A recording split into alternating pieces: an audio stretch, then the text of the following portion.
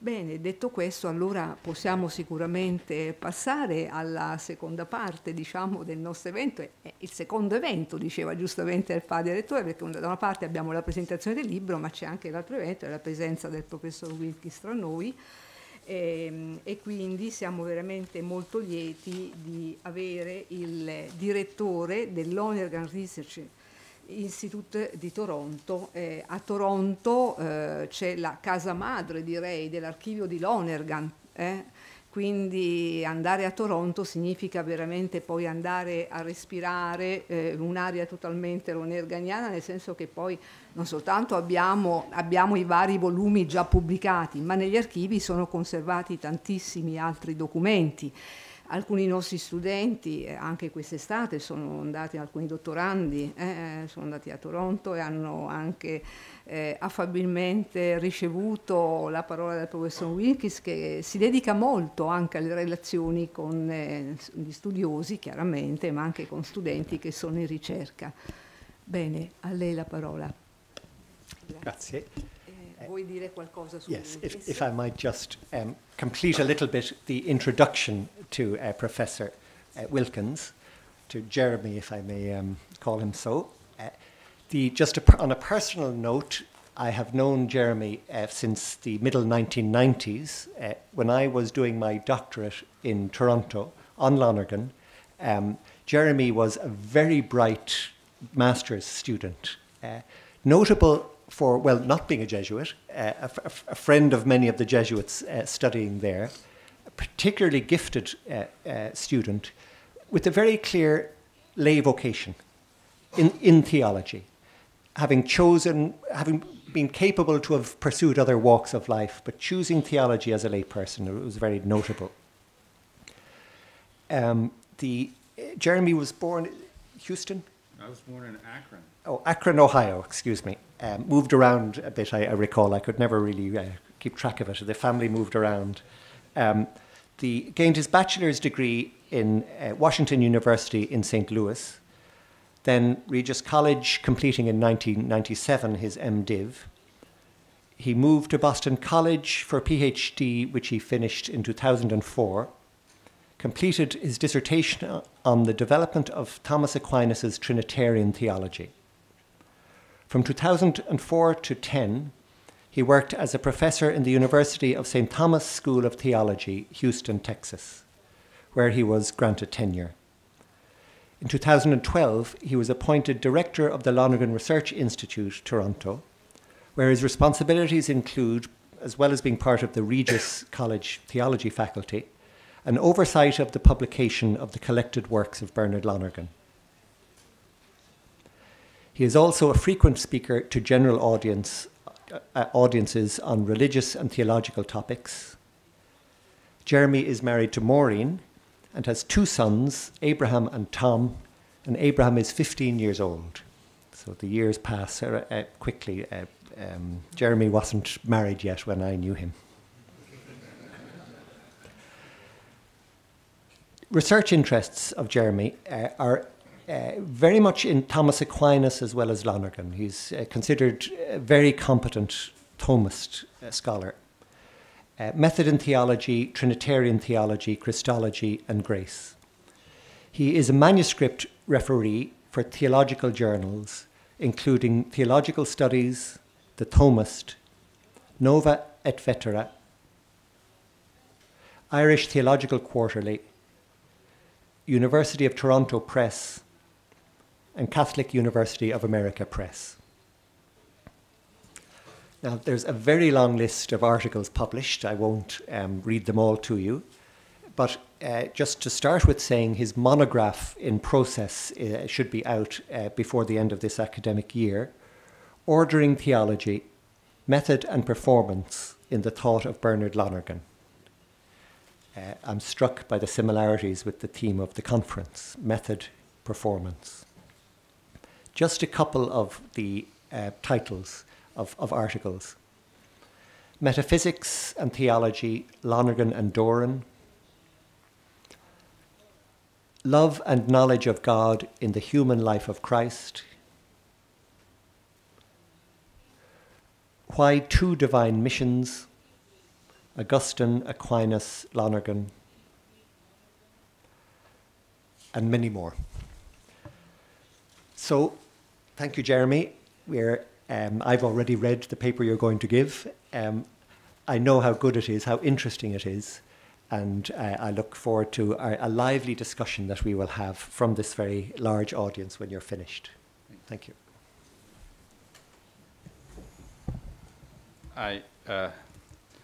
I appreciate the warm introduction. I'm happy to say that I've revised the paper to put you at the same disadvantage as everyone else. So I guess let me begin by thanking all of you for coming. It's wonderful to have so large an audience.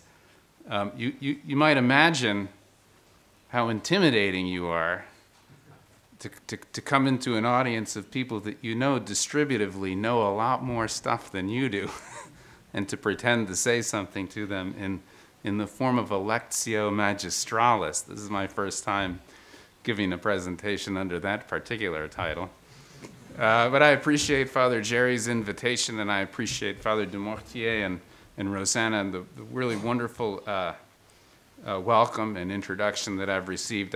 When I knew Jerry in Toronto, I didn't yet have a beard. I then taught boys high school and realized I needed to grow one.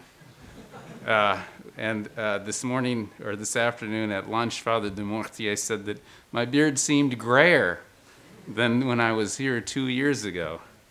And I've earned it. It's because my children are teenagers now. So anyway, thank you all for coming out. I have a printout of my paper, but I just can't stop myself from revising it every time I read it. So I'm going to read it off my screen here, and hopefully that won't distract you too much. I'll be abbreviating some pieces as I go, but anyway, those are the breaks. So I agreed to speak on the significance of Lonergan for theology today. Theology mediates between religion and culture, and as there are many different cultures, theology today is not the same everywhere. In what follows, I have in mind mainly the challenges presented by the cultural situation most familiar to me, which is the United States and Canada, or as we say over there, North America, omitting Mexico and the Caribbean. I must leave it to you to judge the extent to which what I have to say is relevant to your own contexts. My thesis in brief is this: Lonergan is important today because the central issue in theology is the adequacy of theologians to their task. We are facing a cultural crisis of normativity. We have discovered the radical contingency of our traditions. Many leap gaily to the conclusion that if the tradition is not normative, it's merely arbitrary. Others labor in vain to put the genie back in the bottle, restore some sense of normative tradition. The culture bifurcates into opposed camps, each confirming the suspicions and thereby reinforcing the errors of its opponents. Christians, meanwhile, have lost their Christian native language, in a way that I'll say more about presently, and therefore tend to think of themselves or understand themselves in terms they learn from their culture. They are therefore easily trapped, as you may have noticed, in the oppositions that their culture provides for them. A new foundation is needed both for a new enculturation of the gospel and for effective healing and creating in our civilization. But that foundation can only be, it seems to me, not a theory, but the concrete reality of the theologian, in her intelligence, in her rationality, in her freedom, in her love and self-surrender. What Lonergan proposes is to make these topics explicit. His strategy is not a theory, so much as a set of practices, practices of self-knowledge, self-attention, what he calls self-appropriation, practices of methodical collaboration, and a practice of attention to the significance, the foundational significance of self-surrender in love. Self-knowledge, knowing ourselves as created participations of uncreated light, as incarnations of intelligence, reason, responsibility. Knowing that truth is normative for intelligence and value is normative for freedom. Methodical collaboration, knowing what we are doing when we're doing theology. And self-surrender in love, knowing that the highest wisdom is not learned, but something given and taken in a lifetime's death in love, ardor and selflessness and self-surrender. And if you're wondering why that last little bit was so good, it's because I was cribbing from T.S. Eliot.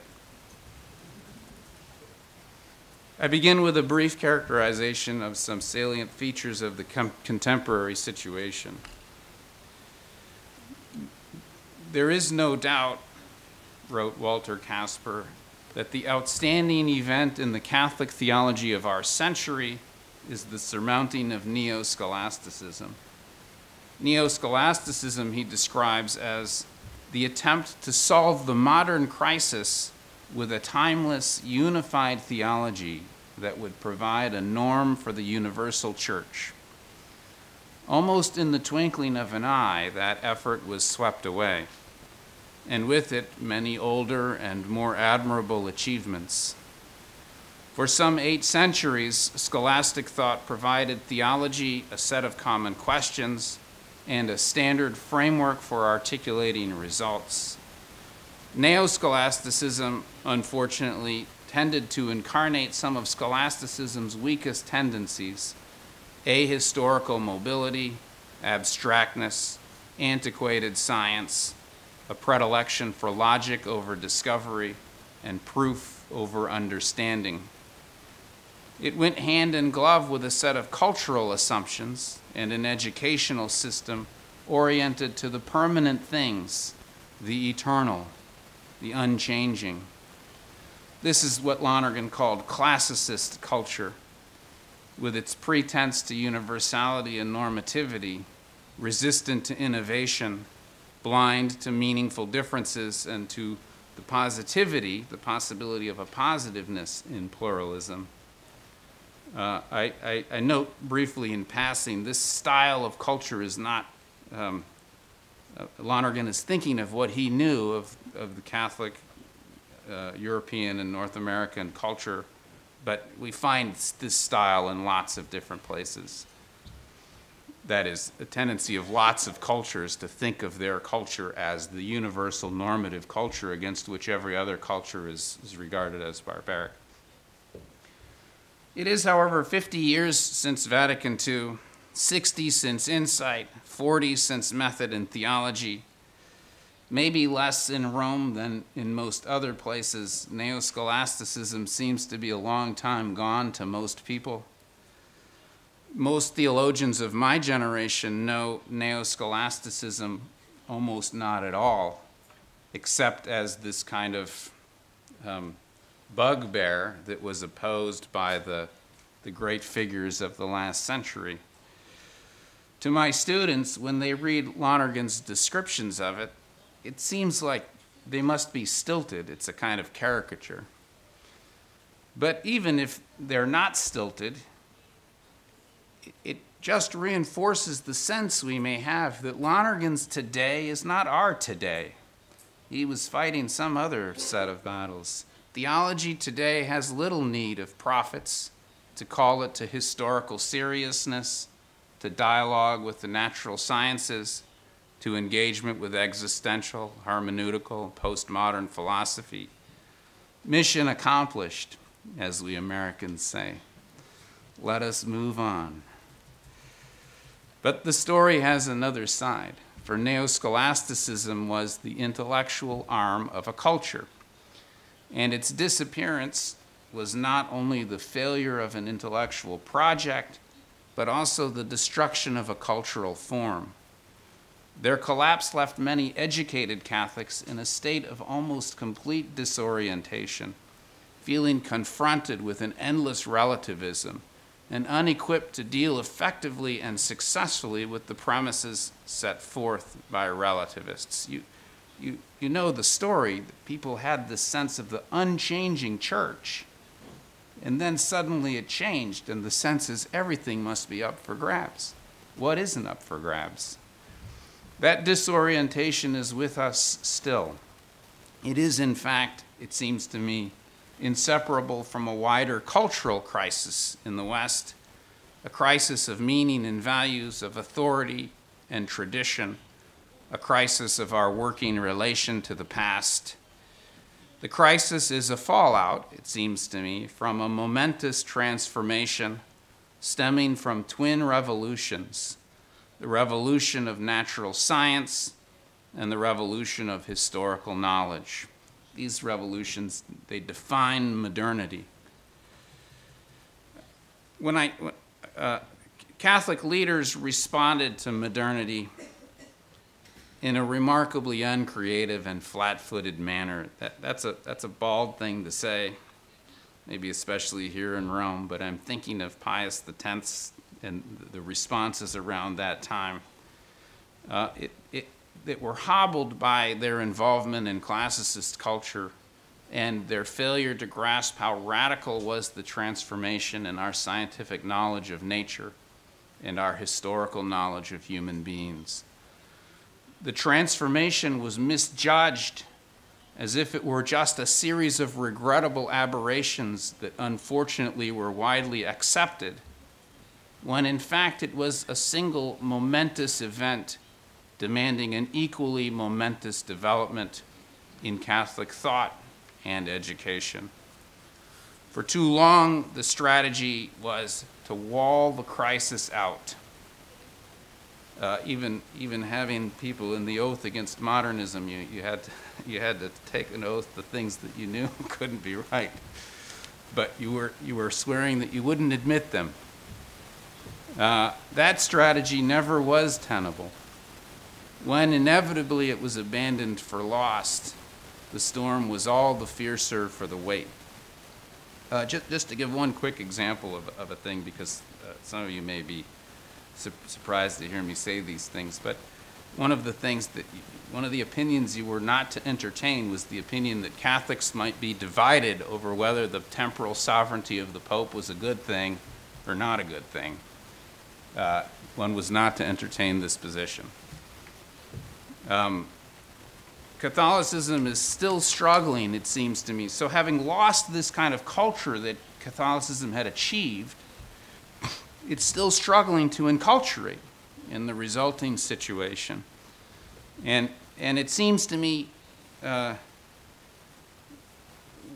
we lost a kind of native language that we had developed, and so we're inheriting the native languages of our culture. And the native languages of our culture, at least in the United States and to a significant extent in Canada, of my experience, are possessive individualism, getting and spending, expressive individualism, to thine own self be true, and relative perspectivism, it works for me.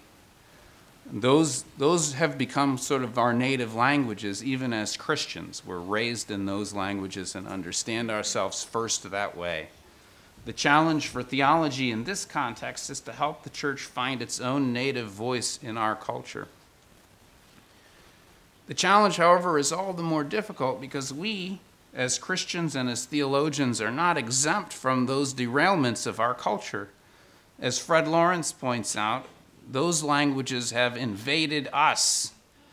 If then we would learn Christ, we start not with a blank slate, but with conversion and repentance, because we must turn away from the ways that our culture offers us to interpret our desires and needs, our conflicts and our struggles, We must dissent from the scale of values implied culturally and embedded in our social practices and institutional arrangements. We must become like children and learn a Christian language, but we must be adults in working out what that may mean here and now. Canadian philosopher Charles Taylor compares our situation to Matteo Ricci's. We are missioned not to a culture strange to us, but to a culture in some ways strange to the gospel or alienated from it, a culture itself in crisis, a culture, however, to which we also belong.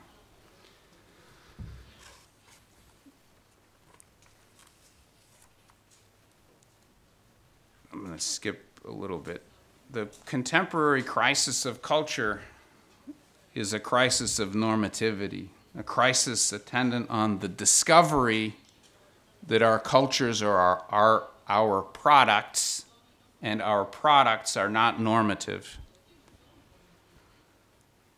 The result of this transition is a kind of dialectical feedback loop. The need for norms is felt. Until the need is met in a satisfactory manner, there are bound to be many who perceive the rejection of classicism as a rejection of all norms. Not a few, you may have noticed, rejoice at the liberation.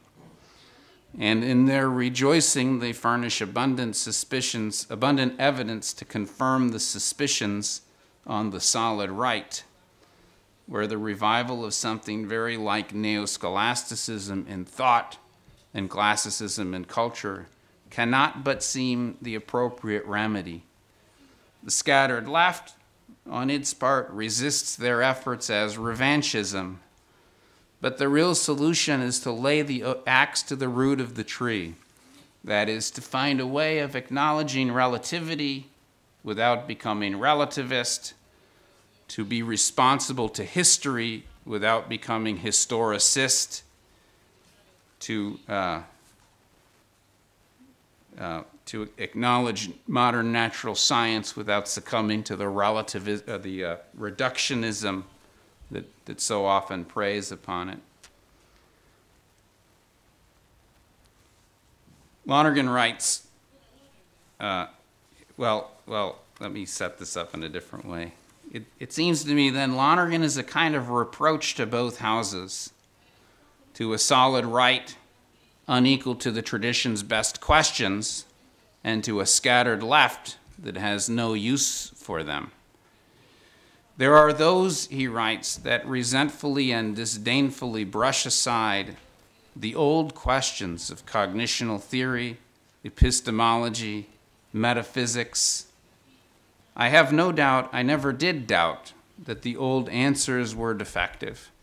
But to reject the question as well is to refuse to know what one is doing when one is knowing.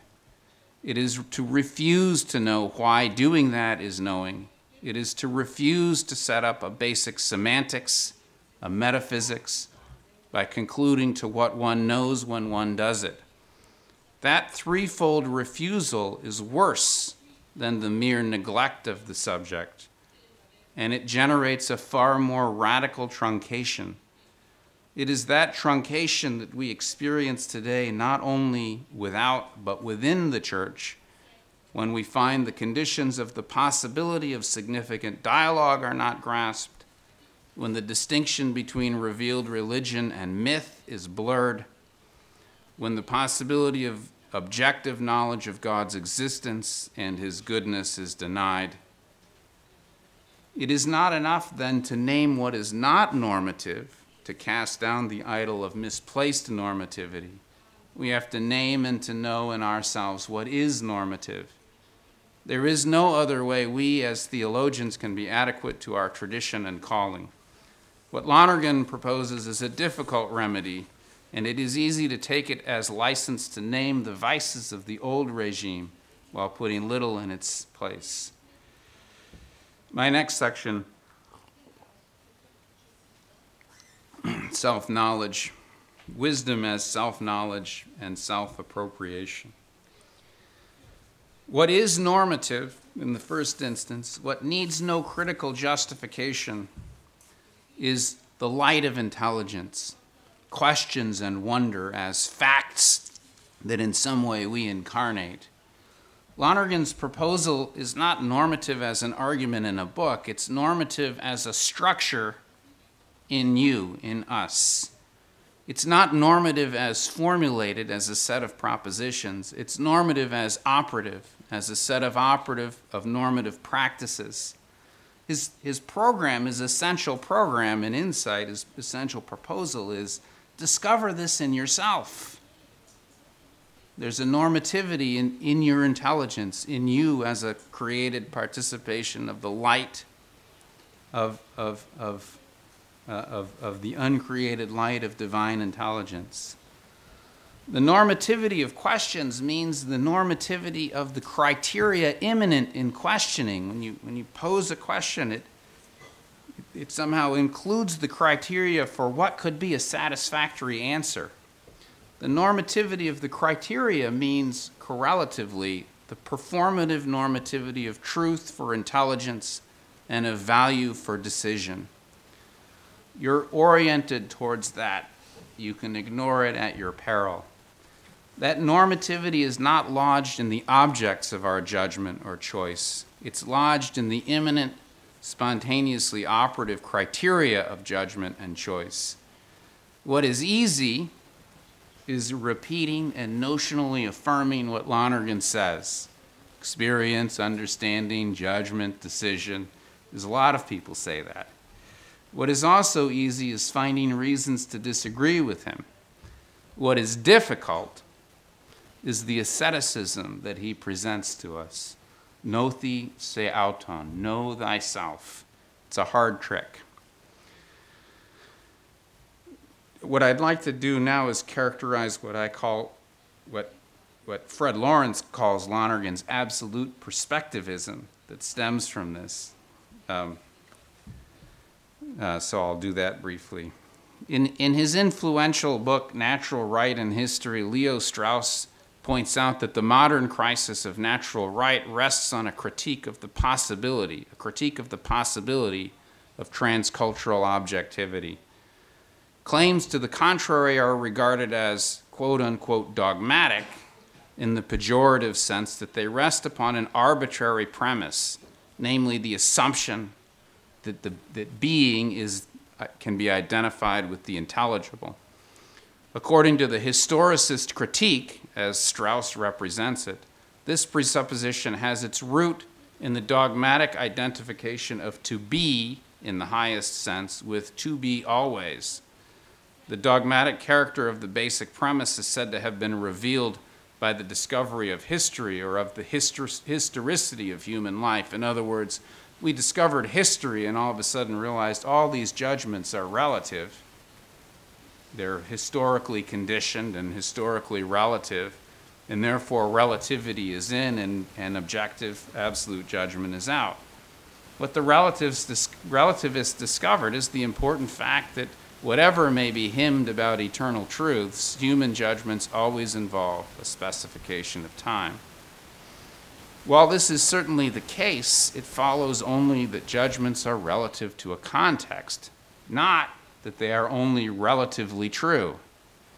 Indeed, the virtually unconditioned of rational judgment, that is, grasping that the evidence is sufficient to affirm, is the sine qua non for authentic conversation. If there's no possibility of attaining the virtually unconditioned, if there's no possibility of rational judgment, of having a rational basis for affirming or denying, then there's also no possibility of having a meaningful conversation that makes any progress in some other fashion than coercion or groupthink. It also perhaps goes without saying that if there's no possibility of rational judgment, there's also no possibility of drawing the historicist judgment and rationally affirming it. It remains the case that rational judgment is contingent, is perspectival, But as far as it goes, it's absolutely true. If the evidence is sufficient for an affirmation, then that at least can be affirmed. So the possibility of the virtually unconditioned is the possibility of significant dialogue. And without it, conversation must degenerate into power games. Lonergan acknowledges perspective because he recognizes that there's a conversational situation. Not everyone has the same questions. Not everyone has the same experiences. Judgment is relative to contexts. But he also recognizes the possibility of achieving, or more commonly approaching, the virtually unconditioned, the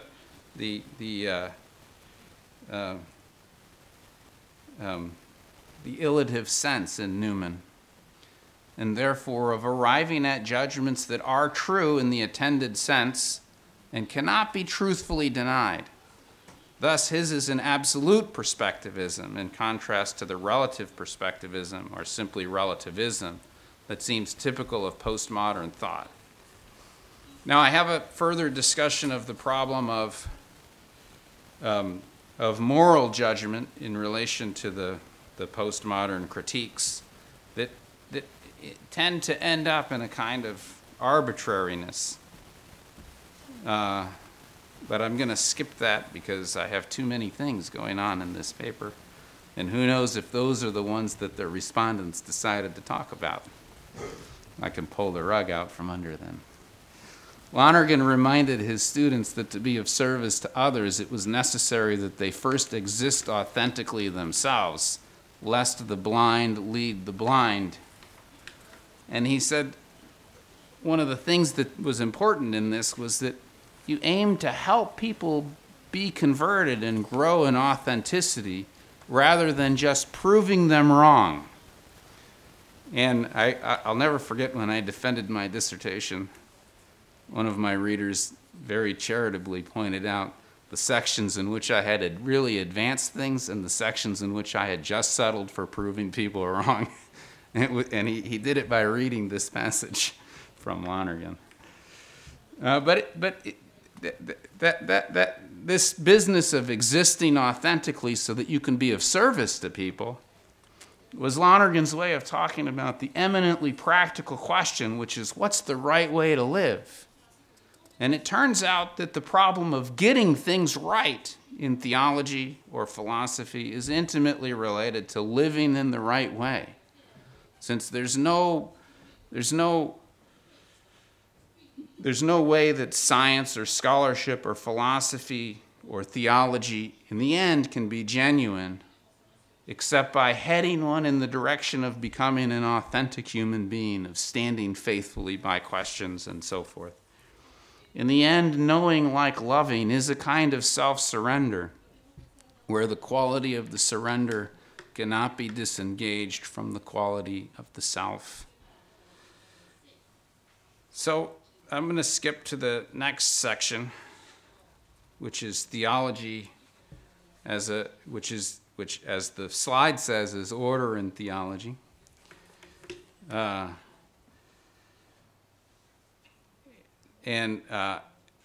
So let me say a few things about that. What time did I start, Jerry? Loads of time.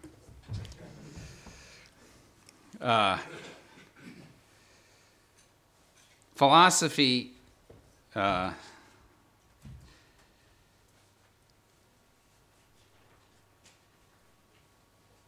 Lonergan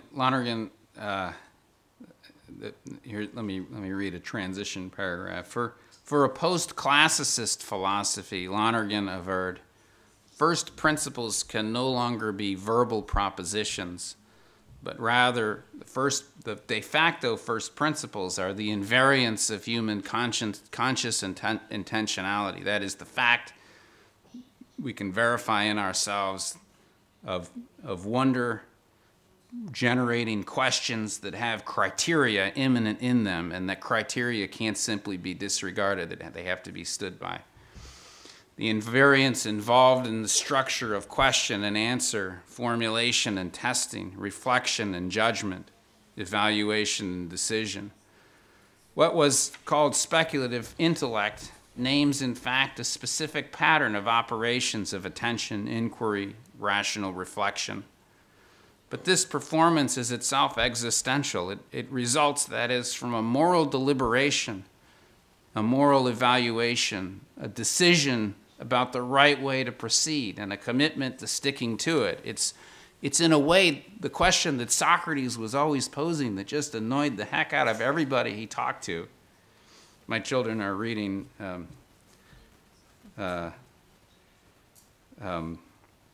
well, I can't remember which dialogue we're reading, but it's the one on rhetoric. And because I have too many faces staring at me for my memory to work. But by annoying them, he's really putting to them the question, do you realize what you don't know, and are you prepared to come clean about it? Are you prepared to take the position that being honest is more important than appearing right? And getting things right is more important than winning arguments. It's the Gorgias. The primacy then belongs to practical intellect, in the sense that practical intellect is what selects the way to proceed and the way to be. And philosophy then becomes a philosophy of action. It becomes a philosophy of action when the task of wisdom is seen to be guiding the selection of an appropriate method. Lonergan, by method, means a lot. But guiding the selection of appropriate method and sticking to it. And he recognized that the central issue in theology is the equality of the theologian to her task, to the demands of her tradition and the challenges of her culture. That adequacy in itself is not a theological operation, but the result of momentous personal transformations. The overarching purpose of method is to bring its implications into the light and confront them squarely. In Lonergan's analogical structure, the way he thinks about method in theology, he distinguishes it into a phase of hearing and saying, where hearing is cumulative responsibility or cumulative involvement with the given, with meaning, with truth, with the tradition, and not just with the tradition, but with the persons who embody the tradition, and ultimately with God. The consummation of hearing in theology, as in life, is personal encounter, cor ad cor loquente, as Newman has it. As hearing culminates in personal encounter, so one's saying emerges from and discloses one's stance in the world, what I like to call readiness, one's readiness, thinking of Abraham when God says Abraham and he says ready. And God tells him to do the darndest things, but he's ready. What one is ready to do, what one is ready to approve or censure, what one is ready to believe or affirm or deny, what one is ready to understand or ask or even notice. Thus, in Lonergan's conception of a functionally differentiated theology, the control functions at the top are foundations and dialectic. And foundations for him, which is laying your cards on the table in the most explicit and honest way you can, it follows on dialectic, which is the function of coming to terms with the real underlying reasons for the conflicts, the real issues at stake. Because that leads you into personal encounter. His idea is you can't really do that without being invited to take a stand yourself and to articulate the reasons for your stand. So foundations follows dialectic because the coming to light of your deepest commitments is one with personal encounter. It's one with discovering who it is you admire. You find yourself admiring others. The being of the subject is becoming, and the becoming is conversational. It's through friendship. Expanding on the relevance of self-appropriation to theology, Lonergan explains that the faith itself suffers when philosophical foundations are inadequate. Knowledge of method, he writes, becomes a necessity when false notions of method are current and more or less disastrous. He illustrates the disastrous consequences of false notions of method by the difficulty that is had conceiving doctrinal development. When doctrinal development is conceived along the lines of logical implication, then either the dogmas of the faith are logically implicit in Scripture, or they are not revealed in Scripture at all. But historically responsible and logically, and so he has this tart remark, by the way, that there are those who aren't bothered by this because they're not any good at logic, and there are those who aren't bothered by this because they don't read Scripture. But to be historically responsible and logically coherent in the way we handle Scripture, we can't simply conclude that the Scriptures provide premises from which the dogmas are validly deduced. The adequate solution to this dilemma is not to say either that the dogmas are not revealed or that they are revealed in some ongoing process of revelation in the church. Rather, Lonergan suggests the process from Scripture to the dogmas is not a logical and deductive process, but a function of transformations of horizon, transformations in the kinds of questions and the way in which the questions are being posed, which correlatively are transformations in the persons doing the questioning.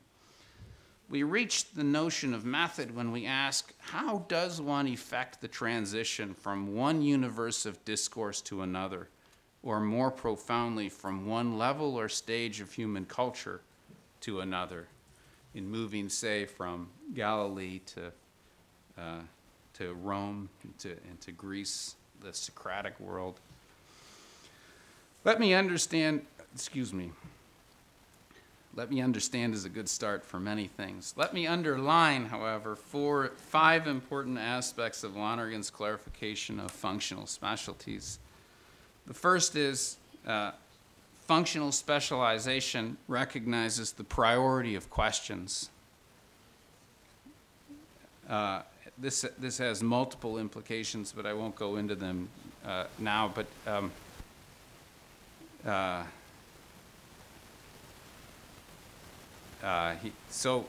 anyway, he has the idea theology has to be faithful to the questions that arise and can't be in the business of predetermining the questions that are allowed to arise, but you have to face the questions squarely. And there's a history for this in Lonergan, which is, as a scholastic, he was helped tremendously by studying Newman, and in particular, a saying of Cardinal Newman's, which was, 10,000 difficulties don't make one doubt, which Lonergan understood to mean that the doubts are on the level of faith, the difficulties are on the level of understanding. And he says, this always held me in really good stead because I was able to face the difficulties squarely without feeling like somehow I was doubting my faith by admitting that there were things that were difficult and needed to be faced. Next, distinguishing and ordering functional specialties respects the autonomy of questions and resists the intrusion of alien criteria. In other words, it's a way of protecting different kinds of inquiry. If you're determining what Paul wrote, if you're determining what Paul meant, if you're trying to figure out how Paul fits into an historical process, those are all different, though functionally interrelated questions, and none of them is properly answered or respected by saying what Paul must have wrote because of what the Council of Trent said about him or something like that. He wants to respect the autonomy of the questions. He does also want to figure it out, but so theology, in his sense, is not one activity or one kind of question related to one kind of answer, but an interrelated set of activities, each with its own relatively autonomous questions, procedures, and criteria. A third point is distinguishing functions acknowledges that theology is an ongoing process of learning, that it's a collaborative process, and that it's really a conversational process. And I developed this by way of a contrast between the idea of coming to know as learning and what that entails versus the idea of coming to know simply by looking and intuiting or something like that. But I'm not going to bother you with that because I'd like to leave time for a conversation. As I already mentioned, my fourth point is it makes the problem of internal controls explicit. In other words, the controls aren't deductive. Like what's Aquinas doing to Augustine? If you read Aquinas on grace, all the substantial affirmations of Augustine on divine sovereignty, human freedom, the priority of grace, and so forth, they're all there, but they're completely transformed by being put in this theoretical context that has all these differentiations to it. What's the basis on which you judge something like that to be a valid move or an invalid move?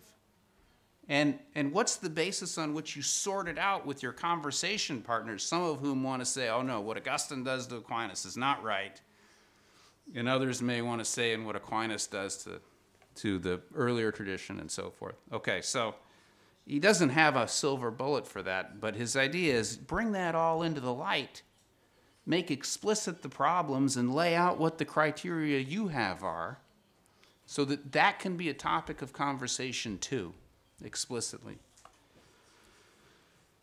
Finally, there's this issue of the concreteness of a functionally specialized theology. It begins with data.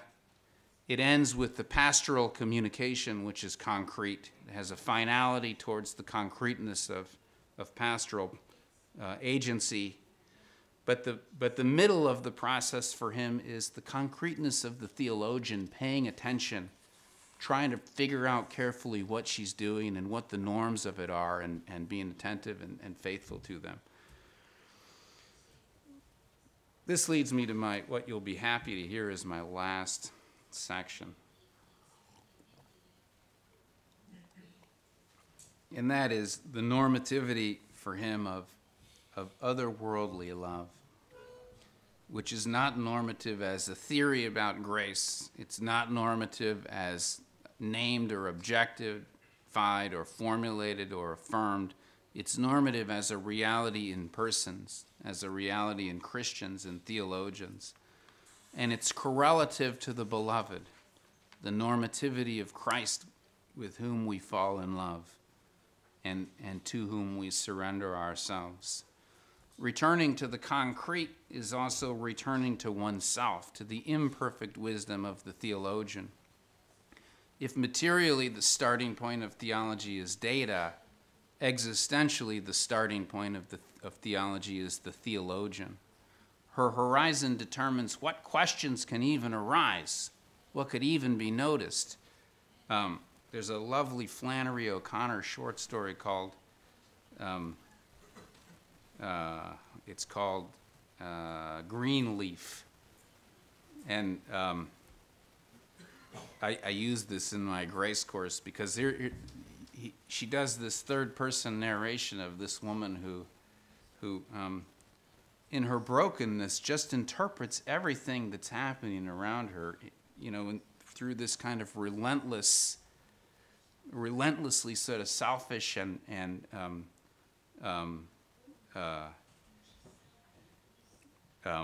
suspicious kind of hermeneutic. And so no matter what's presented to her, all the evidence is refracted through this same kind of ungenerous perspective until the end when the transformation happens. But it's a beautiful thing about conversion and the priority of love in transforming the horizon, which makes it new noticing possible. Conversion is a transformation of the subject and of the world of her involvement.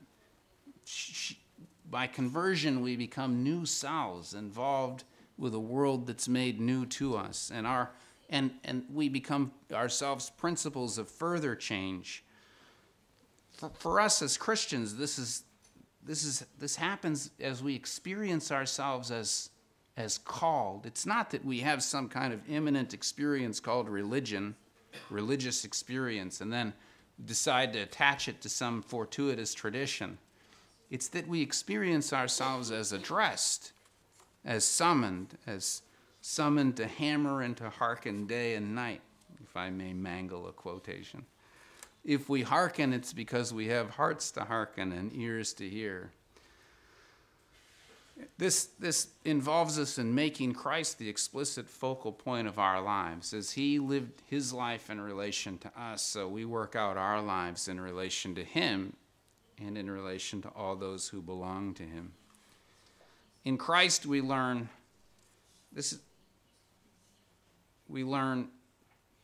that the touchstone of religious authenticity is God's purpose to bring good out of evil through love. Lonergan calls this the law of the cross. It's the efficacious way of our redemption because it was Christ who made it his own with a holy, gratuitous solidarity with us. He enacted it in his paschal mystery in such a way that every other instance of bringing good out of evil is at least implicitly a participation in that mystery. Wherever love brings good out of evil, there is a walking in the way of the paschal mystery, even if neither the way nor the walking are known. There's an involvement with Christ, even if that involvement is mediated by other meanings than those of the biblical and Christian tradition, and even if it's obscured by the veils that we Christians ourselves have become for many. The law of the cross is the touchstone for religious authenticity. We recognize it through that wisdom that's the infused gift of the Spirit and makes us docile to the Spirit's guidance and gives us the ears to hear. It's a criterion for separating the wheat from the chaff in our own tradition and in others we encounter. Whatever disposes to genuine reconciliation, to forgiveness, to patient endurance, to gratitude, is an instrument of the good that God works in all things. And on the contrary, the sacralization of violence and revenge, the rationalization of injustice, these are derailments no less when they occur in our tradition than when we find them elsewhere. For Christians, this foundational claim is attached to a doctrine. Christ alone adequately determines the meaning of conversion. But in thinking about the problem of recovering a Christian native language, it seems to me the law of the cross, this mystery, has to be central to it, to how we interpret our desires and our struggles and our conflicts. I was asked, by way of conclusion, there was much rejoicing. I was asked to say something about Lonergan's significance today. I have tried to answer by pointing to his program of self-knowledge, to his way of acknowledging relativity without succumbing to relativism, to his proposal for a methodical conversational theology, his teaching that the highest wisdom is self-surrender, and the highest self-surrender is to Christ in love. But Lonergan's answers will be relevant only to those for whom the questions are up. What he has to say will be relevant to you if you grasp that it is about you more than it's about Lonergan. The relevance of Lonergan, first and foremost, is the relevance of you, that is, the significance of the theologian for theology today. I thank you very much for your patient endurance.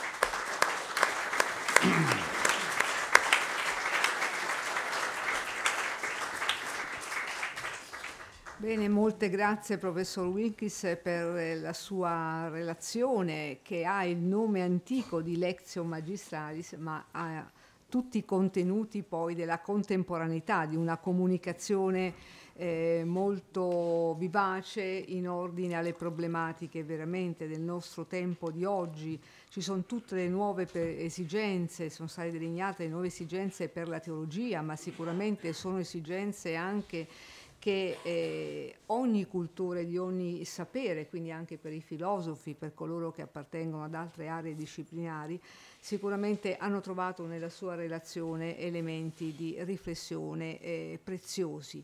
Certamente la crisi della cultura invoca una ricerca del tutto particolare anche su nuovi stadi di significati, e su questo fronte siamo tutti poi chiaramente anche impegnati proprio per combattere quel relativismo sempre più diffuso e per impegnarci invece per una relatività che non sia un relativismo, per una storicità che non sia storicismo. Quindi di fronte a una crisi di significati e di valori, il pensiero di Bernard Lonergan ci propone una sapienza intesa come autoconoscenza e self-appropriation, autoappropriazione.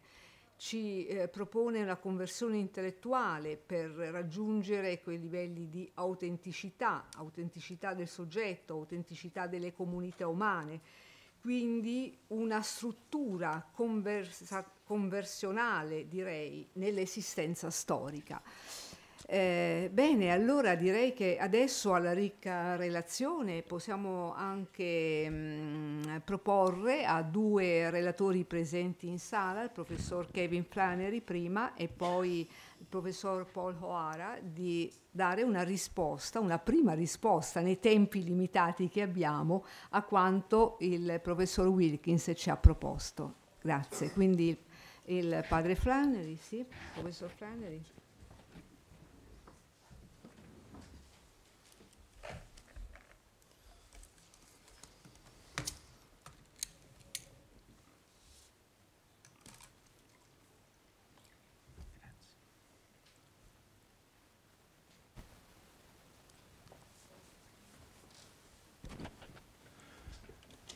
Tante grazie, professoressa Finamore, per questa presentazione, anche al professore Wilkins per un saggio, un discorso bellissimo, e anche grazie per questa opportunità di dire alcune cose, quanto a ciò che è stato già presentato. Ma parlerò io in inglese, e abbastanza brevemente. While reading yesterday the first couple pages of Professor Wilkins' paper, in which he discusses the crisis of post-Vatican II Church brought on by, and I quote, the demise of classicism and its intellectual arm, neo-scholasticism, I thought of beginning my comments this evening by quoting that old saw by Mark Twain. That is, that the reports of my death have been greatly exaggerated. Conceditor. Well, you see, I have now quoted it.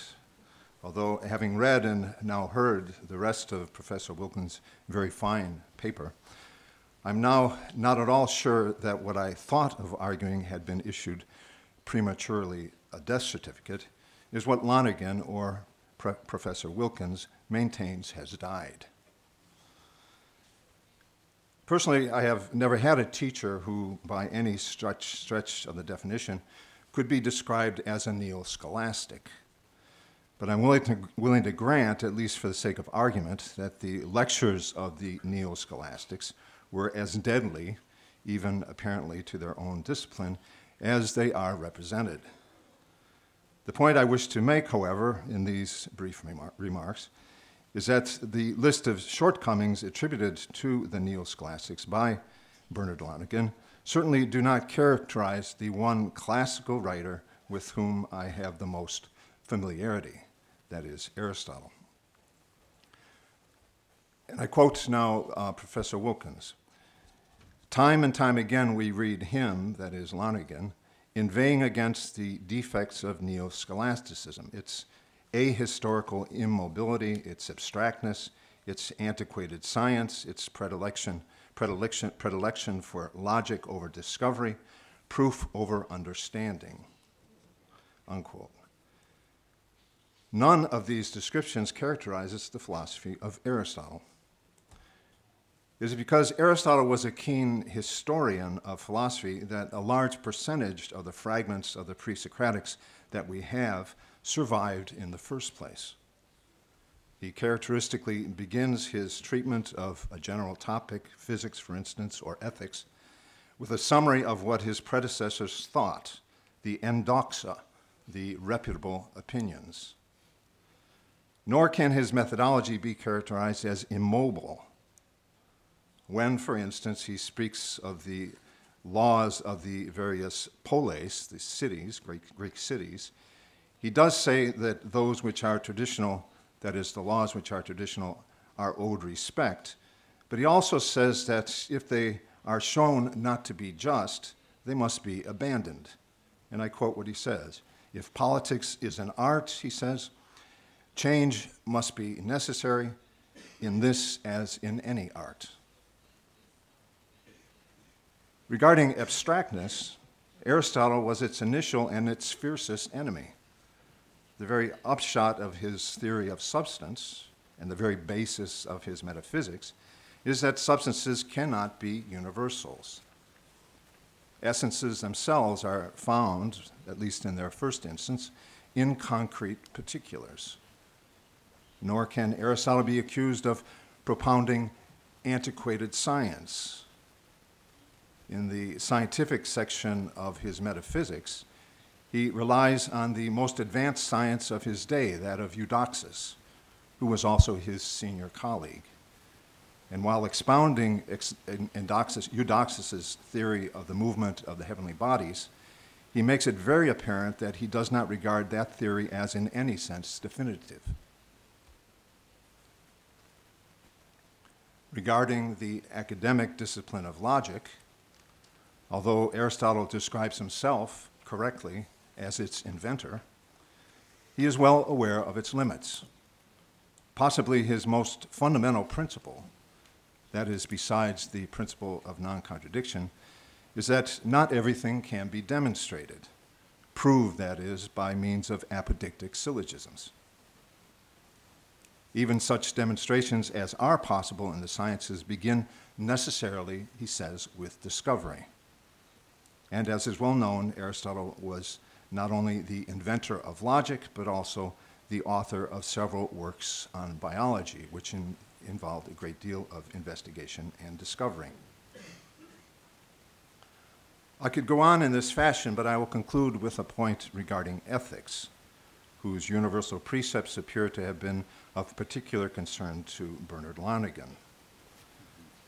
No one who reads the Nicomachean Ethics would ever say that its methodology is a deductive one. Even the section in which Aristotle discusses most prominently the so-called practical syllogism has to do not with deductions of what one should do from universal precepts, but rather with how our consideration of things we might choose to do looks to goods or ends that we might achieve through various means. His general point in this section of the Ethics is that practical reasoning occurs at a level, the level of practical perception, below and closer to us than the logic he puts forth in his syllogistic. None of this is to say, however, that Aristotle does not recognize moral absolutes, moral precepts that apply universally, whether one is a citizen of Athens, Greece, or Athens, Ohio, which is not far from it. Whether one is a fan of the ancient wrestler Milo of Croton. Apparently Aristotle was a fan because he's mentioned in the Nicomachean Ethics. So whether one is a fan of Milo or a fan of Notre Dame football. It is always immoral, says Aristotle, to steal, to murder, to commit adultery, and to lie. If this constitutes a historical immobility, so be it. We all prefer, I presume, a world in which stealing, murder, adultery, and lying are not encouraged. Thank you. Bene. Grazie professor Freneri per le sottolineature, le indicazioni, e ascoltiamo adesso la seconda risposta dal professor Paul O'Hara. In tempi ristretti. Sì, sarà molto stretto perché non dico troppo. Anche io parlo in inglese, è più facile anche per me. For more than 35 years I taught mathematics, primarily at the university level in the United States. I am just 2 months now here in Italy. So after many years in the States. And I visited Akron, Ohio, and Toronto.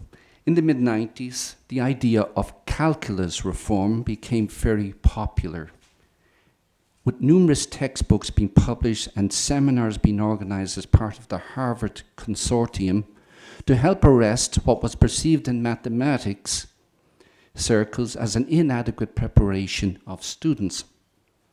The question arose as to whose fault was it? Some blamed the students, others blamed it on bad teaching. Regardless of who was to blame, one thing was certain. Good teaching requires both a good understanding of the material and an understanding and an empathy with the student's predicament.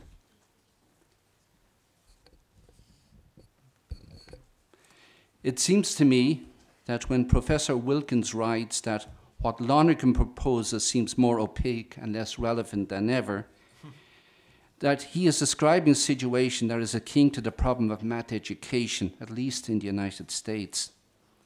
The process of self-appropriation as required by Lonergan is not an easy task, and the road to intellectual conversion, where one grasps that isomorphism between the real and the known, where one realizes that knowing the known as knowing is an instance of the real, from which it follows the real can be known, requires a tremendous amount of work. Indeed, the path from Kantian dualism to Lonergan's critical realism can only be appreciated by those who have already made the transition and done the hard work. Throughout the process, one can benefit greatly from a good teacher who knows how to guide the subject and help them realize their as yet undiscovered anticipations. So the first observation and/or question is this: how good are people in the field of Lonerganian studies at motivating their students, and how effective are they as teachers? The second observation and question follows on this. In what way are scholars of Lonergan using general empirical method able to teach concepts without necessarily requiring that the students become experts in Lonergan? It seems to me that in order to develop a normative culture in which Lonergan's methodology has meaning, it is more important to implement his methodology at all levels without necessarily having to wait for everyone to undergo intellectual conversion. And even that, I doubt, will ever fully happen. As an example of this, I would refer to a book, Brendan Purcell's book, which I just happen to have a copy of, From Big Bang to Big Mystery. You can ask me about it later.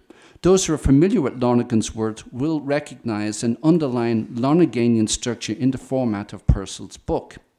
However, the work is not about Lonergan.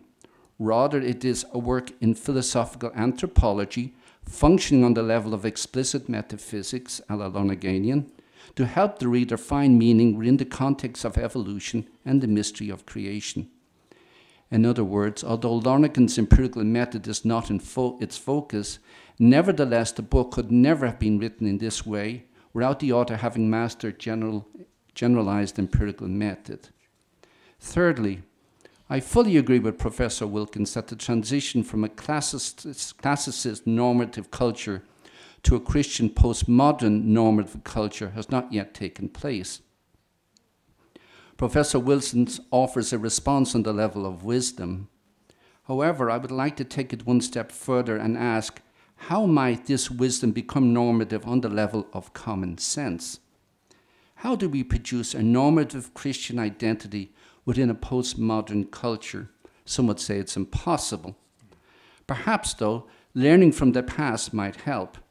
For example, my parents did not have a college education, but yet they were familiar with the Catholic Catechism, which was Ireland's equivalent to the Baltimore Catechism of the United States. It was something normative for them. Also underlying this normativity was a trust in the teachers and clergy who taught them. We might ask, what would be the equivalent to a Baltimore Catechism in our time? Certainly the current catechism of the Catholic Church can be regarded as a first attempt at this, but I do not think it is the final version. Let me suggest that in looking at recent expressions of Pope Francis, we might discern something of what should be included in a future postmodern catechism. Expressions like realities are more, important than ideas, or time is greater than space, or my favorite, unity prevails over conflict, seem to be examples of a normative value structure that can have popular appeal. Presumably, the people writing the catechism would have undergone intellectual, moral, and religious conversion. But to communicate this effectively, they would also need to be good teachers and have the common sense to know what will work and what will not work. Indeed, are not these type of expressions transformed into actions that make the current Pope very popular and a reformer? He is just one example. I'm sure many of the Jesuit community here present could also quote numerous phrases from Ignatius of Loyola, just as I too could quote from Karl Lubick. I'm a member of the Focolare movement. Consider, for example, the phrase, "It is better to be wrong in unity than to be right in disunity." Can you imagine what history would have been like if this phrase had been taken seriously? We probably would not have the divided church that we have today. It may seem impossible, but yet I know of children who are trained to think and act accordingly. Finally, so I have a conclusion, in the face of conflict, especially in our times, we have to ask what is needed to guarantee that unity prevails over conflict, which is a phrase of Pope Francis. And of course, the conflict is everywhere. It seems to me that the key is to be found in what Lonergan describes as the law of the cross. Professor Wilkins briefly, because I only had your text of yesterday, yes. Professor Wilkins briefly refers to it, but I think it requires a lot more development. Indeed, let me suggest that in fact historical consciousness can only be effectively achieved if this law mediates meaning in both our individual and collective lives as members of the Church. Otherwise, there risks being some type of already out there and now real void of meaning. It is not enough that Jesus lived the law of the cross. We too have to do it in order to be authentic. Indeed, based on my own Focolare experience, this becomes more meaningful and fruitful when lived collectively. Let me also suggest that the law of the cross will also give a direct contribution in formulating a theology of the people, which has so influenced Pope Francis. To conclude, I think Professor Wilkins has touched upon a sensitive area. His observations raise many questions which can only be answered meaningfully if we recognize the primacy of love over intellectual conversion. Indeed, as Professor Wilkins points out, quoting Lonergan, after his shift to intentionality analysis, Lonergan began to insist that love comes first.